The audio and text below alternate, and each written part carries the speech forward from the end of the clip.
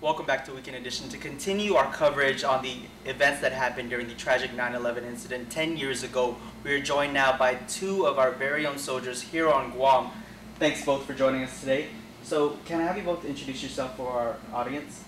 Yeah, I'm Staff Sergeant Castro with the 94th Civil Support Team. I'm a CBR and NCO there.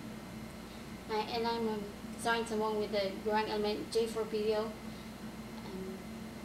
I do the property work unit supply. That's my job in the Guard currently. Now, you both are saying that it was in 2001 you both enlisted for the Army. Yes. Tell us what made you want to join, and how was that? What was going through your mind at that time, seeing as the year you enlisted was the same year that this unfortunate incident happened for the country?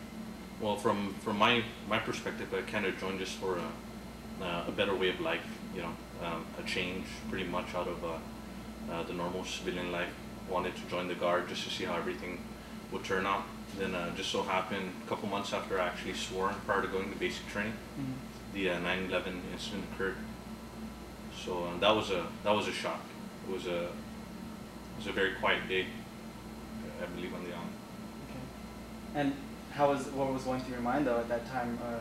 You're saying you were in shock, but you were in basic training at the time. And you had family here. Actually, yeah, I went to basic training after the incident. But prior to me leaving the basic, I was just wondering, thinking, would it happen here? Would it happen in our own home, on the island of Guam? Basic training went back. There was mixed emotions with everybody who had enlisted prior to, who swore in. I was in basic and AIT for a total of about maybe 5 months, and throughout the 5 months, watching on the news, all the escalation and everything just building up, and everybody heading out, just knowing and anticipating our turn to head out. So. All right. And yourself, what made you decide to enlist? Well, I joined basically for the same reason, I guess, for the family and to experience a new, different perspective of work, maybe. And I actually went basic training a couple of months prior to the 9/11. So when the 9/11 hits, I was pretty new in the Guard. Didn't know what to expect, whether we were going to deploy it or not. Really didn't think that we will, but I guess we did.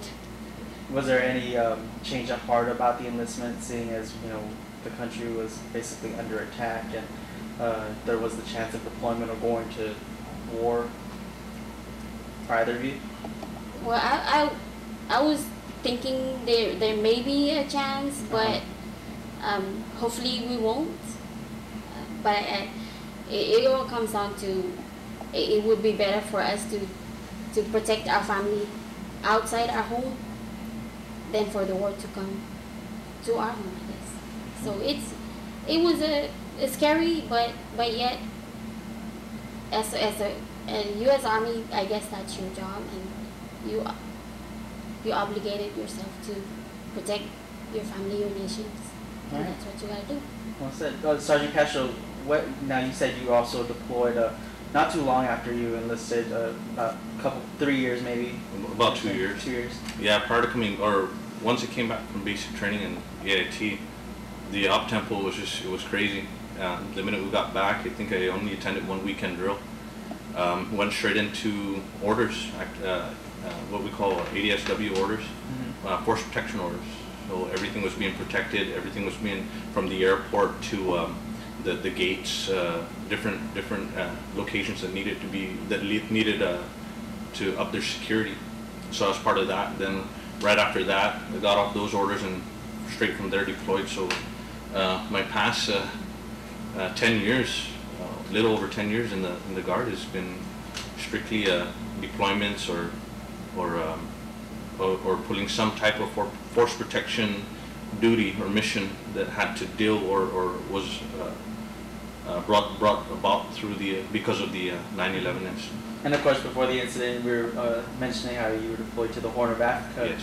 Tell us about that experience real brief.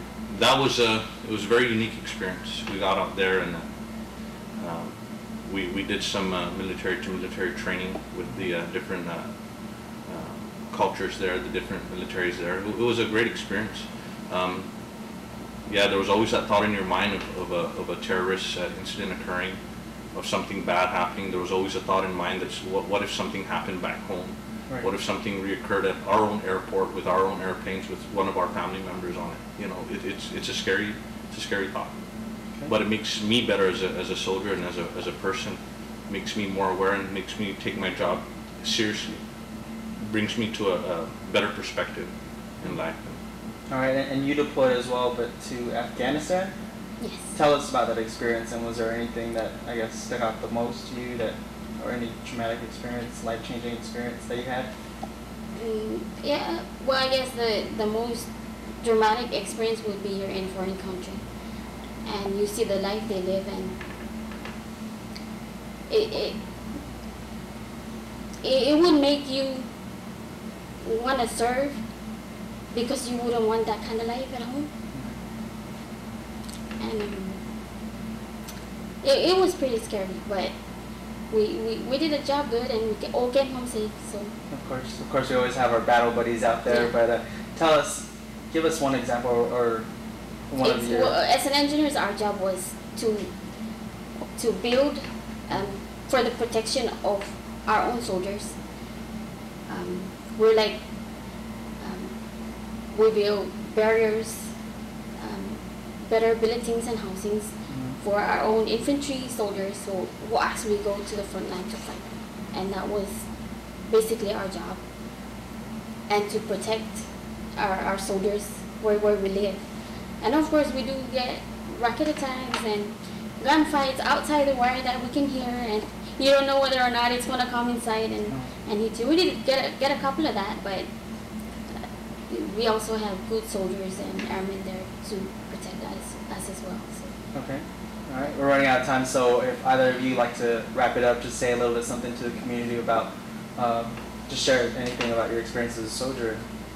My experience as a soldier has been great throughout my 10 or 11 years with the Guard. I encourage any young man, woman to join any branch of service.